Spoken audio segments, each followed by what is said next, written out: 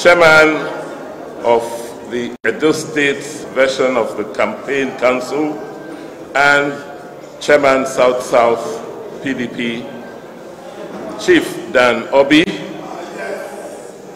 Chairman of our party in Edo State, Dr.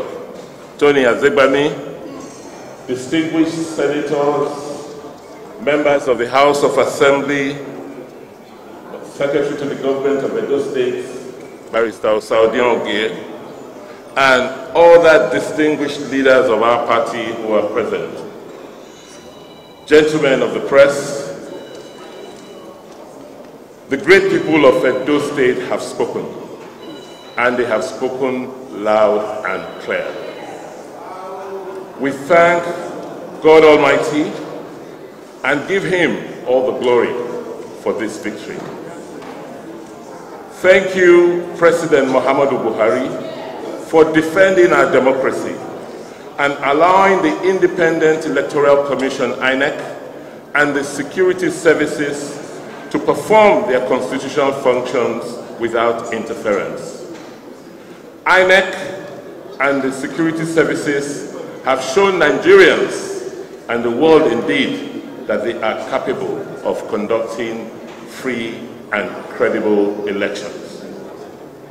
Words fail me in saluting the timid supporters who displayed courage in the face of threats, intimidation, and brutalization. The collective will of Edo people made it possible for us to triumph over the Fadari. We thank you all.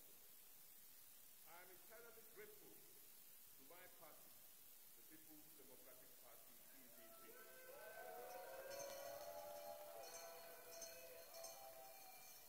And my brother governors, not only for giving us the umbrella during our political storms, but for the hard work which has brought me back to office.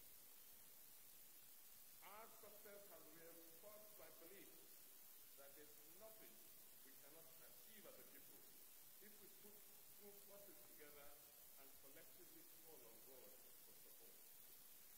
In conclusion, I reiterate to all of you today that working with my deputy, the Right Honorable Philip Schreiber, we are committed to make Edo great again.